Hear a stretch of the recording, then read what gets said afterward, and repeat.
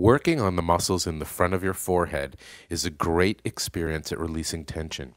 Use the precision nibs in the bottom of your heated Acuback on your forehead. The weight of your hand and the water-filled Acuback is all you need. You don't have to exert any more pressure than that. As your muscles in your forehead contract from emotional stress, eye strain, etc., those muscles tend to make you feel tight.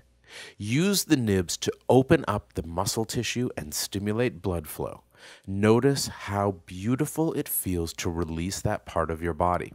You will have some stipples for 15 or 20 minutes when you're over, but the end result is much more circulation and a better, healthier glow to your tissue.